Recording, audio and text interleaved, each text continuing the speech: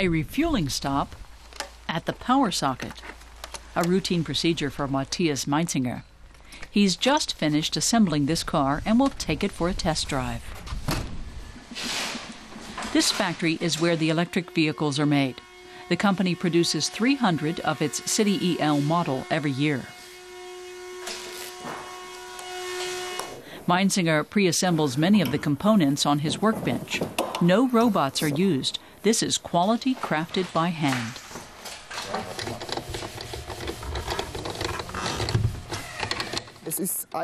It's simpler to make them by hand than to construct a machine to carry out this work. Meinzinger has been working as a mechatronics engineer at the factory for 3 years. He's confident about the company's future.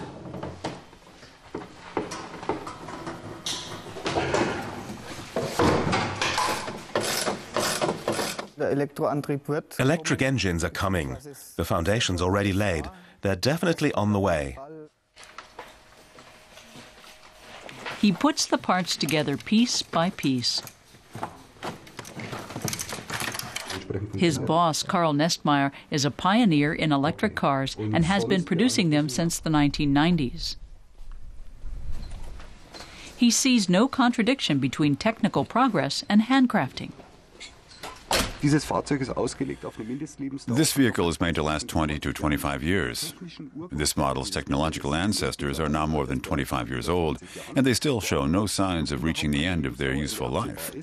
And if I consider the cost of 10,000 euros over a span of 20 to 25 years, the depreciation is minimal. The purchase price is high, but there are hardly any maintenance costs. The car reaches a top speed of 65 kilometers per hour. Most of the cars built by the company are sold to commuters who drive short distances.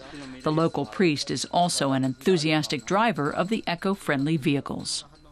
It works well. Today I visited the construction site near a church and the vicarage of another church. Then I came here. So the 80 kilometers range is usually fine for me. If it isn't, I just plug it in.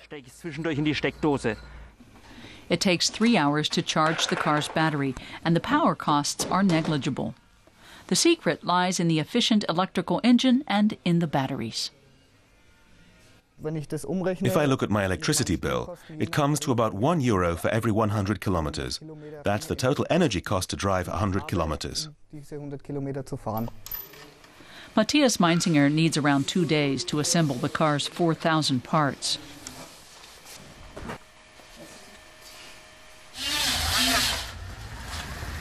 There are rarely problems on the test drive, since Matthias knows practically every inch of the vehicle.